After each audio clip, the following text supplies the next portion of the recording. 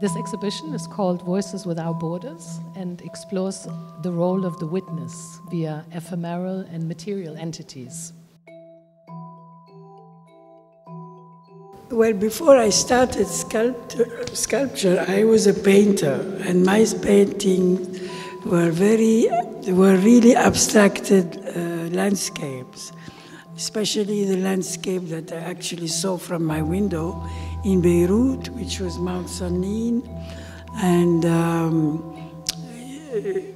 it was a play of color between the white and the pink that this mountain has at sunset, before sunset, and then after sunset it becomes terribly white because the sun is gone. And this play of color occupied me a long time until I made quite a few paintings on that theme. At the same time, the Civil War had started. After a few years, in 1980, it had started already for 5 years, we decided, Etel and I, to go to California.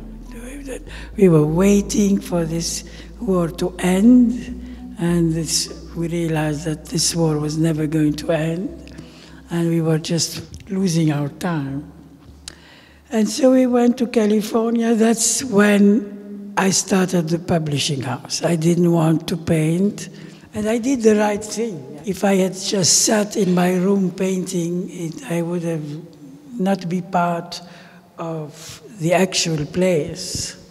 By having my publishing house, I met a huge world of wonderful poets, scholars, printers, all kinds of wonderful people, which became our friends. And after a few years, I went back to art practice, and it was like an unsaid thing that it was going to be sculpture and it was going to be clay sculpture.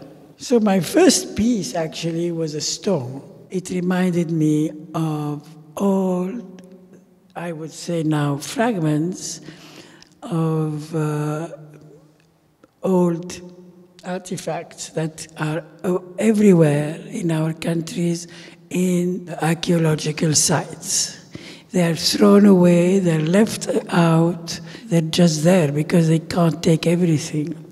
And I want that stone, I immediately made it as a torso, and I called it Torso Found in Downtown Beirut Today. Meaning that from the first piece, I linked archaeology with the war. And that vision, actually, which came by chance, stayed with me. I have chosen to read a poem by Baudelaire because it was his first prose poem, and it's about clouds. Qui aimes-tu le mieux, homme énigmatique? Dis, ton père, ta mère, ta sœur ou ton frère? Je n'ai ni père, ni mère, ni sœur, ni frère. Tes amis? Vous vous servez là d'une parole dont le sens m'est resté jusqu'à ce jour inconnu. Ta patrie? J'ignore sous quelle latitude elle est située. La beauté?